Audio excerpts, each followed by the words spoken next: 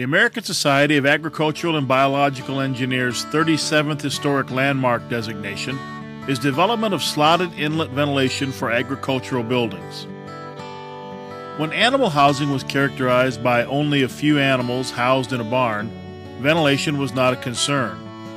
Normal air infiltration sufficed. However, soon after World War II, as animal agriculture became more sophisticated and animal housing density increased, planned ventilation became a concern.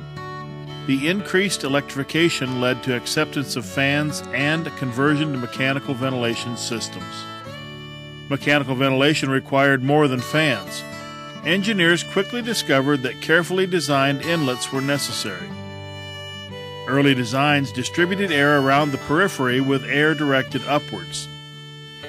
These systems were helpful but did not protect the entire wall from condensation. William F. Miller, shown on the left in this picture, in doctoral studies at Cornell University, directed by Professor Clesson N. Turner, developed the principle of the slot inlet system. During the winter of 1949, he installed a prototype in the Clifford Shutt Dairy Barn near Dryden, New York. Shown here is the original slot inlet design. Cool air from the haymow flowed through the slot and blanketed the entire stable wall.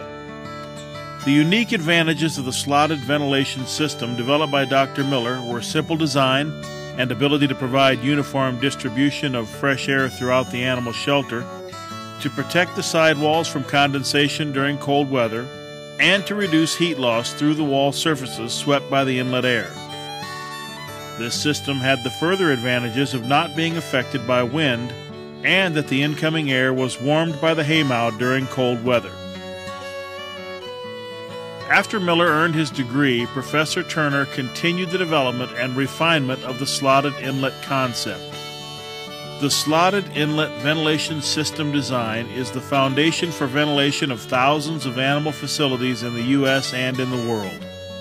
Indeed, introduction of the concept made ventilation of livestock housing practical, dependable, and controllable. This plaque commemorating slotted inlet ventilation was dedicated in 1998 and is located in the Riley Robb Hall, the home of the Agricultural and Biological Engineering Department at Cornell University in Ithaca, New York. The plaque notes the slotted inlet ventilation development as a crucial step in the evolution of mechanical ventilation methods for animal housing.